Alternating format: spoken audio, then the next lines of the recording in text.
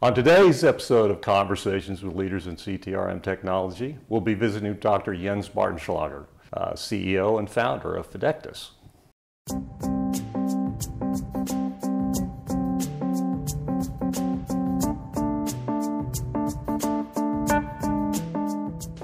Hello and welcome to our latest episode of Conversations with Leaders in CTRM Technology. Today we're visiting Dr. Jens Bartenschlager, CEO and founder of Fidectus, a provider of an electronic post-trade services platform.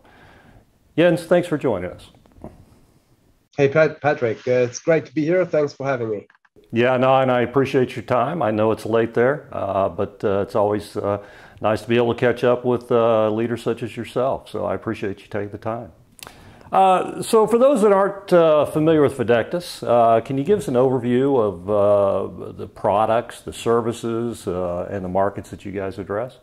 Sure, absolutely. So we focus on post-trading in physical and financial over-the-counter energy markets. So we come in once an OTC trade has been executed, right? You'll not see us in the origination execution itself. But once it's done, we come in, we provide services, and we get out pretty much when the physical delivery has been delivered and paid. Mm-hmm. So we help our clients to fully automate a couple parts in the post-trade lifecycle, which is basically translating to confirmations, things like regulatory reporting, the settlement itself, things like netting to reduce the credit risk, financing, and payment. And we simply make OTC trading easier, even as exchange-based trading. So some of our smaller clients are now getting access to market they had struggled with before. Mainly due to complexity and cost, we simply take out of the equation. So kind of you can say we are becoming a clearinghouse without being a clearinghouse. And our main market currently is Europe, with a timely ambition to enter the US and Asian markets. Mm-hmm.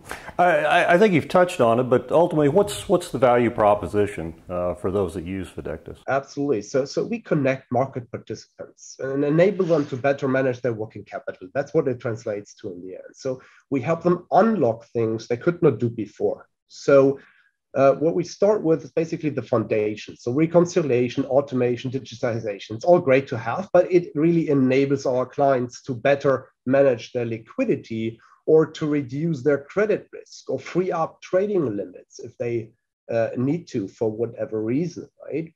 Basically, we provide them the tools to do so, which was not possible for them before. On top of that, we give them tools around the data analytics, reporting dashboards to make better decisions than they were able to do in the past. So when we look at the European markets, they've been more accepting of new technologies, and I think you guys have found a fertile ground there in Europe. You did mention that you were looking towards the U.S. as a growth market. What's been the reception so far as you've approached the U.S. players? Actually, it's been absolutely receptive, very positive. We're actually getting more and more inbounds from the US market. So what we have learned is that a lot of pain that is currently caused is exactly by what you say. It is a mature market with entrenched processes. And the thing is, market participants increasingly realize that they have maybe focused on symptoms instead of solving the real problem. I want to give you an example. If you do business there and you have, 100 or maybe a smaller one, 10 counterparties, you receive, in the worst case, 10 different structured documents, settlement documents, invoices, or confirmations. And then you need to cope with a couple of things, OCR, some kind of reconcile it. So basically, you build a snowflake yourself. Instead of going down a path, as referring to Europe, based on standards, we call it normalization pretty much, right. Which solves the underlying problem. So we get access to the raw data of our clients' systems and literally take over the rest of the complexity on their behalf. So we actually avoid things like that happening. Once they learn that, we get into interesting discussions there already. There is a quick phase of shock, right? Maybe sometimes even frustration or denial. But then they quickly switch gear and get engaged in experimenting with our solution. And the results so far are really promising. Well, the feedback basically is, your platform can do it. We can see that the platform can do it. But we also know the devil is in the detail. And that's what we are working on currently, to adjust the solution to cope with the nuances of the North American market and its very specifics around the commodities there.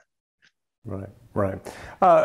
As part of your market penetration strategy, I know you've been developing partnerships across the industry, and in particular with ETRM system providers. I've spoken to a number of them that you guys have begun to work with.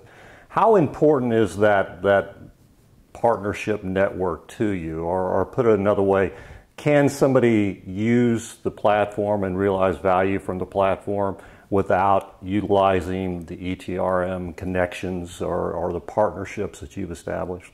Absolutely. So what I hear you ask me is pretty much two questions. So let me answer the first one. So the vendors, ETRM vendors, accounting, settlement system vendors we're working with out there are an important part of our strategy. It's one of the big pillars, right? They pretty much help us build the infrastructure to make a community access frictionless for the market participants. They can simply onboard suddenly in a matter of days and not weeks or months anymore. And they also still have the ability to compete against their competitors in a way of how deep they want to integrate into our solution. We don't really mind. So you can integrate the basic functionality, but you can also integrate deeply and provide your clients a user experience in a way that they don't even need to leave their system. It's up to our partners. That's what's making it part of what's making it so successful. The best of it, the clients are benefiting of it, and that literally don't have any operational risk. So the second part of your question, what I heard you ask is, can others enjoy the benefits as well? Absolutely yes. A substantial part of our vision and strategy is about simplicity. It's part of our strategy. It's part of our product strategy. So let me tell you what that means. For example, we make connectivity irrelevant for our clients and their business partners. They just choose what they prefer, what works for them. There is multiple opportunities, right? They can do a RESTful API implementation themselves. They can simply drop files into an SFTP, or they connect things via email. They send us PDFs. So they don't even need to do any kind of IT integration, and it simply works. So we make it work seamless for everybody out there, not only to integrate themselves into the process or to apply the standards, but more importantly, they can still reach the whole market, no matter what their counterparties do.